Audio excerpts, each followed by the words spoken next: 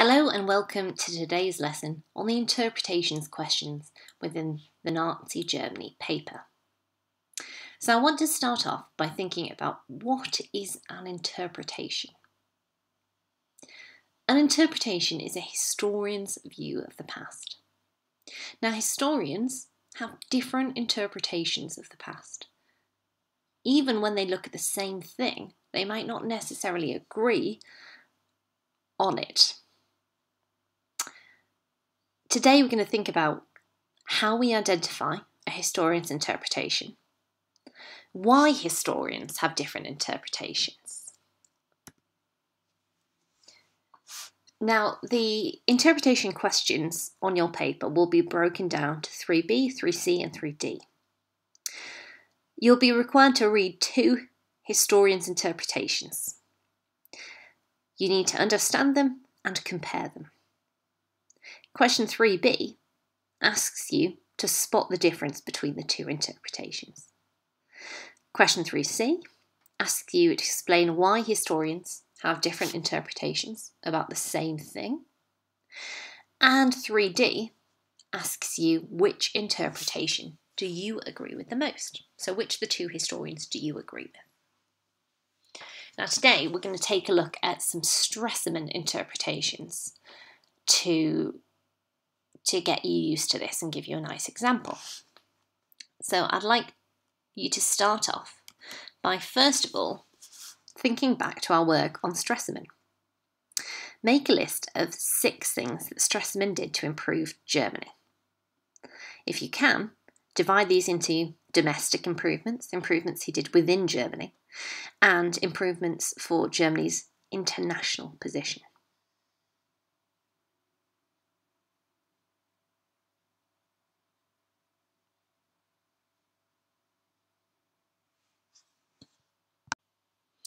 Hopefully now you've remembered perhaps the most important one that Stresemann did. He ended hyperinflation by the introduction of the Rentenmark. So this new German currency which helped solve the hyperinflation crisis. You might have also remembered the Dawes and Young plans, which helped Germany economically by managing the reparations that had to be paid and helping Germany get loans from America. You might also have thought about the Locarno Pact, the Kellogg-Briand Pact as well, and the fact that now Germany has joined the League of Nations. Hopefully you've managed to remember those 6 things. So, let's start off by looking at our interpretations. First interpretation here is from the historian C.N. Truman. His interpretation goes like this. As foreign minister, Stresemann achieved a great deal. His greatest achievement was to get Germany accepted back into the European community. His philosophy of abiding by the Versailles Treaty won him allies in Western Europe, and it was France that sponsored Germany's entry into the League of Nations in 1926. He was responsible for the Locarno treaties. In 1926, Stresemann and Briand were jointly awarded the Nobel Peace Prize for the work done by both in rebuilding relations between both countries just 8 years after the end of World War I. Such a situation would have been unthinkable 4 years earlier in the aftermath of hyperinflation caused by the French-Belgian invasion of the Ruhr. The second interpretation is from Keith Shepard. He says, thanks to Stresemann, the economy began to recover. In 1928, industrial production finally surpassed pre-war levels. By 1930, Germany was one of the world's leading exporters of manufactured goods. However, the German economy still had serious weaknesses. It depended on American loans which could be withdrawn at any time. Unemployment remained a serious problem. The economy might be growing, but it wasn't creating jobs fast enough.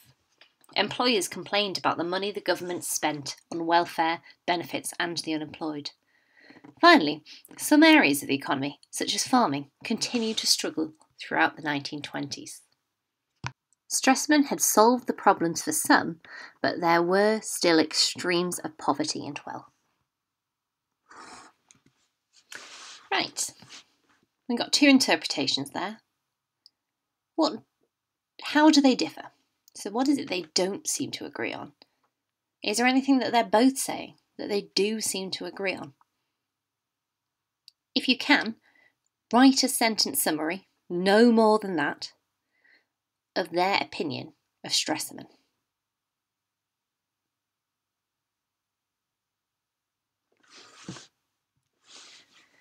Now, the first question we'll get is 3b. Study these interpretations. They give different views about the success of Stresemann. What's the main difference between those views? So we go back to our two interpretations. We're looking for, what do they say about the success of Stresemann? Clearly, Truman thinks he's wonderful, extremely successful, because he says things like he achieved a great deal. He then gives a list of achievements, including that joining the League of Nations, the Kellogg-Briand, the Locarno treaties. He's obviously stressing all the things that went well for Stresemann. So he's saying Stresemann is a great success. If we look at the second interpretation, it's not quite so sunny. He's certainly more sceptical about how successful Stresemann was. He does say Stresemann had some successes. For example, he says the economy began to recover. But he says it still had serious weaknesses. And he points those out.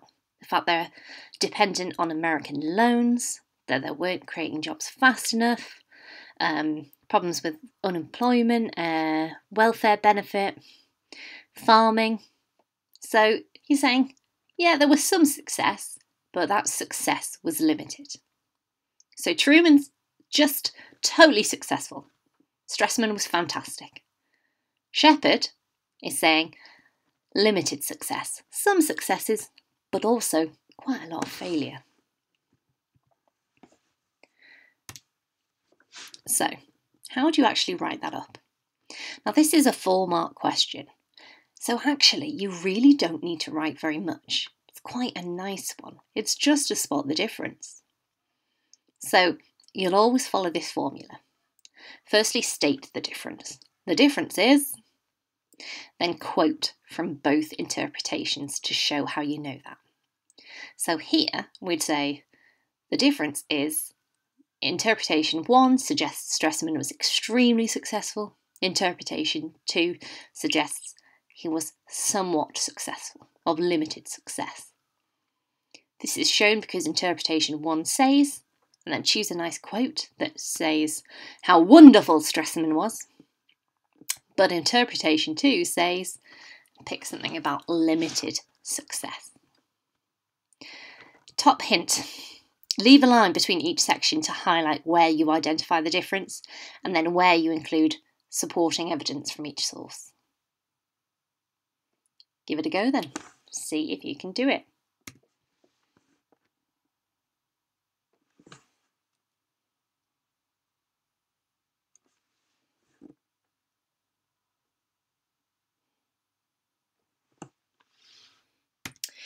Right. Now that we've worked out the difference between these two historians' interpretations of Stresemann, we have to ask, why is it historians think differently about the same bit of history, about the same man? So, why is it historians think differently about the same bit of the past? Well, it could be that the historians have looked at different evidence, different sources. For example, one might have looked at propaganda, whilst another looked at diaries. Different sources will lead you to different interpretations. Also, the historians might have focused upon different aspects. So you get cultural historians who are going to be looking at film and literature, and what they look at is very different to an economic historian who's going to be interested in statistics on GDP and unemployment and money and banks and all of that. So, for example, in Nazi Germany, you might have a historian who really focuses on terror and is looking at the SS and the Gestapo and stuff. whereas you might have another one who's very focused on propaganda, so looks a lot at cinema and film and things. It sounds like a hard question. It honestly is not. I cannot stress enough. Learn this by heart, put it in, and you will pick up the 4 marks, okay? You're either going to say, the historians have given weight to different evidence, which is a very fancy, nice way of saying they've looked at different sources. Then you can give an example of some different sources they might have looked at. Or you could say, the historians have focused upon different aspects. I think that's slightly harder because you'll have to be able to pinpoint that one's like a political historian, whilst one's more like economic or social. So if I were you, and I was stumped by this question, just write the historians have given weight to different evidence, and you'll almost certainly pick up 2 marks of the 4. Okay? It does not need to be a long answer. You can bring in sources if you'd like to. You can see page 150 in the textbook for a model answer. Here's my model answer. This is for a different question, because I didn't want to give you exactly the answer. But this is how easy it is. Okay? Why have they thought differently? They thought differently because the historians have given weight to different evidence. Truman is likely to have looked at sources such as personal diaries or memoirs. However, Flanagan is likely to have used SS Gestapo records or diaries. Okay? You can see there that I've linked in to source B and C. You can do that because you will have some sources as well that you use in question 3A. If you can see that they are good example sources, then you can use them. But you don't need to use them. It might confuse you a little bit. So for the moment, I'd probably recommend just ignore the sources bit and just give an example of the kind of source you think that historian might have looked at. Ones to use: diaries, memoirs, records, film, cinema, propaganda, any piece of evidence you could think of that would tell a historian about the past. I'm going to go back here so that you can see which of the 2 phrases you're going to use. If we look at Stresemann here, I would probably, for this one, use the idea that they've focused on different aspects. Because Truman is saying a lot about the League of Nations, Kellogg, Briand, Locarno. All of that's foreign policy, isn't it? So he's focused on foreign policy, and that's led him to say what a successful man he was. Shepherd, on the other hand, has looked at domestic economy, and that's led him to say it's not so successful. Because he doesn't talk about foreign policy at all. He just talks on economics. He's talking about wages, jobs, that sort of thing. So Truman's successful because he focuses on foreign policy, while Shepherd says he's not successful because he focuses on the economy. That's why they differ.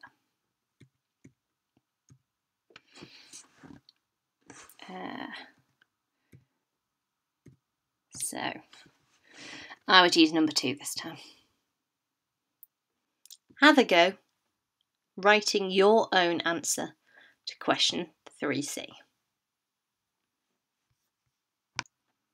The final interpretations question is the long interpretation question. And it says, how far do you agree with this interpretation about the success of Stresemann's policies in between 24 and 28? So, interpretation 2, we already know that interpretation 2 said that Stresemann was only somewhat successful. It was kind of emphasising his economic failure, wasn't it? So, how far do you agree that Stresemann wasn't that successful? That's what it's saying. Now, you're going to use both interpretations, so you need to quote from them, and you need to bring in your own knowledge. That's why we did that quick recap at the start. Now, to help you with this, I've got some structure strips. I'd like you to glue these down the left-hand side of your page in the margin so that you can then use them, tick off as you go, but it shows you the exact structuring you use.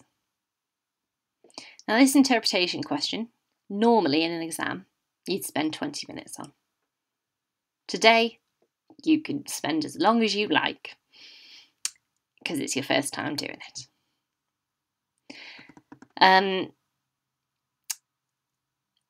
Before you begin, the first thing to do is put your ideas into 2 columns, for and against interpretation 2.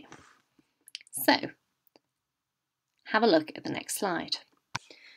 Before beginning an interpretations question, always make sure you do this for against planning grid.